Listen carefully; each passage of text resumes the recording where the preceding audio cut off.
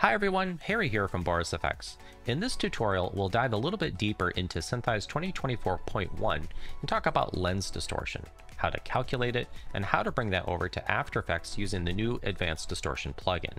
So let's jump in and get started. Today we'll be using this drone shot to talk about some more advanced features found in the SynthEyes export workflow. Aerial shots like this are great for showing things like lens distortion. In fact, you can look at this corner of this building and you can see a little bit of curvature here due to the spherical nature of the lens. Now, with regard to tracking and solving, we want to address distortion because if we don't, we're never really going to get a truly accurate solve. Also, if we want to composite elements into this scene, let's say I wanted to composite something into the side of the building here, if I don't compensate for this lens distortion, my edges are never, ever going to line up. Now, there's two possible workflows that we can do. And while I yap about this, I'm going to trim this shot down and do a quick track on this. So I'll trim this down to 400, and I'm going to click on Auto and run an auto track. So like I was saying, with the curvature of the side of this building, if I was going to put elements in here and align it up with that surface, it's never ever going to line up if I don't compensate for the lens distortion. And there's two possible workflows I can use. One is I can simply remove the distortion and put undistorted elements in there. That's how a program like After Effects wants to work. It also wants me to save, so I'll click on save. So I could remove distortion and just work on a completely undistorted version of the footage. Now that's kind of making an aesthetic call for the shot. Let's say we want to retain the curvature and overall look of the original shot, which is totally understandable. So for that, we would need to remove the distortion, add our elements, and then redistort it to put everything back the way it was. Both of those workflows are completely reasonable, and I'll show you how to use both of those with SynthEyes and After Effects. So I've run a track here. We've got a pretty decent error rate. It's already below 1.0. The orientation is pretty decent, although it looks like my scene here is a little bit below the ground, but we'll do a little bit of refinement there in a bit. But right now I want to talk about doing lens distortion calculation. And although that sounds pretty complicated, most of the time, what you'll be able to do is simply go down here to calculate distortion, check this box, and then refine the solve. And what we'll see is that it brings the error rate down, and it's calculated a bit of a lens distortion coefficient here for us to use as our distortion setting. Now, I'm not seeing a huge number of trackers on the street here, and I'd kind of like to define where exactly street level is. I'm going to add some supervised trackers like I did before. I'm going to add a couple. So I'll jump to the trackers room, and I just want to kind of define where my bottom, my road should be. So I'd like to solve that with a couple more points in space just to kind of reference where the ground is. Being that this is San Francisco, it looks like the road kind of slopes down here and then changes off in the distance. So I'm just going to add a few trackers right around this area, and we'll call this the bottom, the ground plane. So I want to make sure to be at frame 0, and I'll set a tracking point right here in the middle. I think this person right here is the drone operator, if I had to take my guess. So we'll do a nice tight track on here and size this down so it's not jumping around and tracking other parts. So I'll track there. I'll track this spot here, and maybe a spot right here. And like I said, there's no tracking button, so I'm just going to hit play and it will start tracking these. And as they go off frame, if they do go off frame, it'll just turn them off, but it doesn't look like they do. Okay, so I've added a few more. I'll go to the solver and click on refine, and it brings it down. Don't be alarmed if you run some supervised trackers and it actually increases your error rate. It doesn't always mean it's going to fix things. Plenty of times where I've run supervised trackers and it really doesn't help at all for the solve. In fact, sometimes it can make it worse if you've picked a spot that doesn't seem to help SynthEyes. So I've defined where these points are. I can do a quick defining of the coordinate system here. So I'll remove the coordinates, click on here, and then I'll click that one out there just to kind of set up what my basic grid system is. So I've defined my point of origin. I've defined some lens distortion, and I can see that my scene is fairly aligned. Although, as I look right here, we can see that this building is a little bit crooked. And I think what the issue is that the camera is actually a little bit angled, maybe looking a little bit more at this building. So what I want to do is rotate my scene to kind of compensate for that. And just want to show a little bit of a workflow tip here.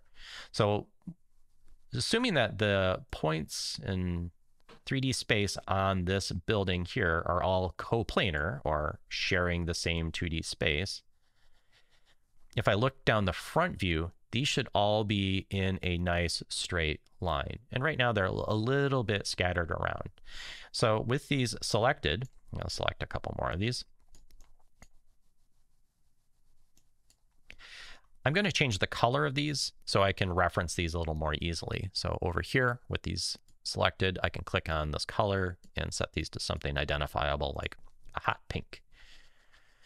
So if in my 3D room, I click on whole, and in this view here, I'm going to watch that view and rotate everything along this x-axis. And what I'm looking for is those coplanar points to kind of squeeze together and align vertically. So what we can see is that assuming this building is relatively straight and flat, which relatively being the key word, the camera's at a little bit of an angle. And that seems to make sense of what we're seeing here in terms of our surfaces and our camera. So next I'm going to add a 2D plane and align it with the surface of this building. And I want to be clear that I'm doing this for quick demonstration purposes. Match moving is such a delicate art and science that does take quite a bit of time, refinement, and dedication to get things 100% accurate. So as I add this, please allow me a little bit of grace in terms of, aligning the surface. Trying to do it as quickly and as accurately as I can, but hopefully we will be nicely aligned. So here in the 3D room, I'm going to select a different object here. Instead of drawing a box, I'm going to draw a plane, and it's using this create object tool right here, that little magic wand, and I can draw in any of these views. I'm going to draw a plane to go on the surface of that. So in my left view, I can draw where those hot pink 3D points are, just kind of roughing it in. And obviously it's kind of in the middle of the road, so I need to move it over. So I will use this transformation tool here, and I don't want to move the whole scene. I just want to move the object. So I can move this over and stick it right on the surface of that building.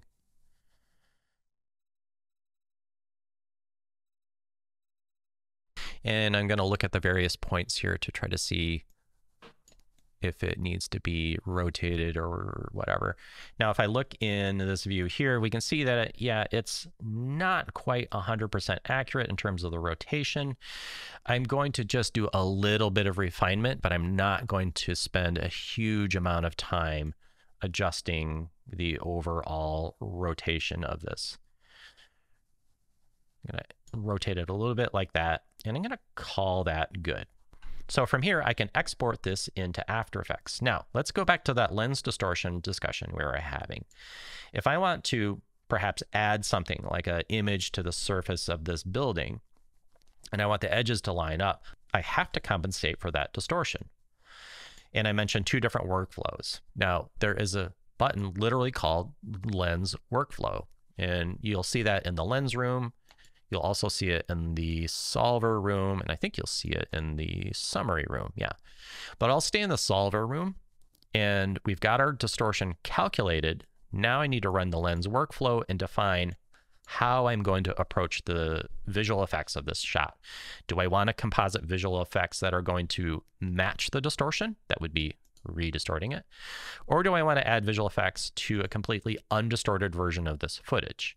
And again, both are correct. It's just a matter of the project that you're working on.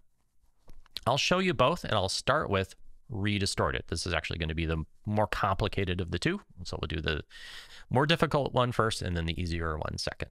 So a redistorted workflow is going to do two things. It will undistort the footage, create a composition for us to work in an undistorted environment, and it will take all of that stuff and pre-compose it into another redistorted composition matching the original distortion now that we have it calculated.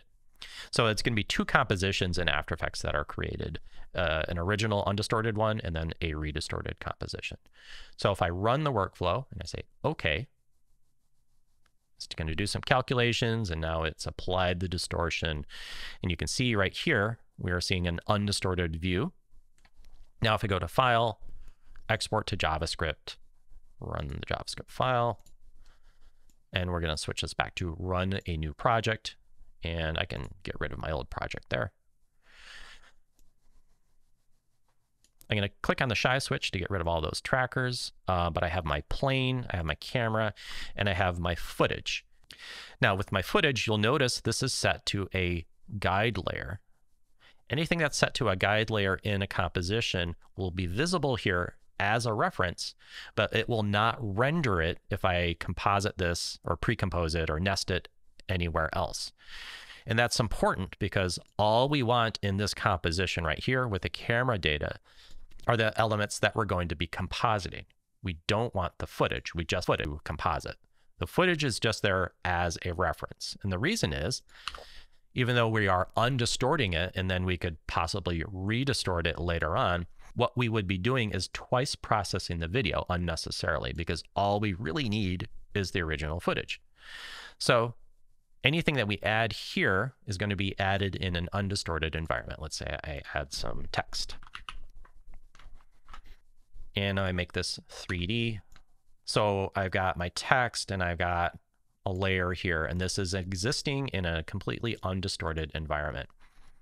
Now, this composition, Camera 01 3D, is nested inside another comp called Camera 01, or the redistorted comp. So this composition that has my elements, any motion graphics or any visual effects that I've added, these are applying the distortion again. So we're redistorting our elements to match the original footage. So if I click this, we'll see that it shifts a little bit and matches up with the distortion of the original footage. And then also placed in this composition is the original footage. It has no filters on it because we just want the original undistorted footage. And the best way to do that is to simply use the original footage. So hopefully that makes sense. The other workflow I mentioned is to simply undistort the footage. Now to do this, I need to go to Lens Workflow and then undo that. And we've removed the distortion. We have our distortion coefficient back here. And I can go to Lens Workflow and say, do an undistorted workflow. And you'll notice right next to these, it has a 1 and a 2. And what this refers to is the passes. We are doing a 1-pass undistorted workflow where we essentially remove the distortion.